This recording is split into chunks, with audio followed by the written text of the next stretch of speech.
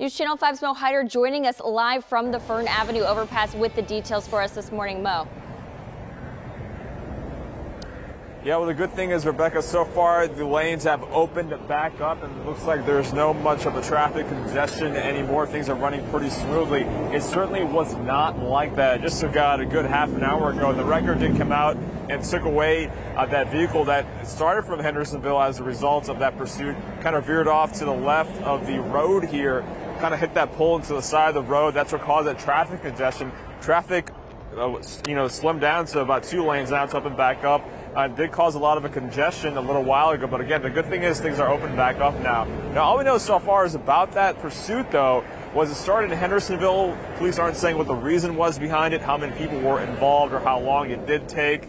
But the main reason was it did cause the congestion, causing a lot of people to be in traffic for quite some time. But the good thing is it's opened back up. As far as what the reason was behind that pursuit, that's all the details that we do have this morning.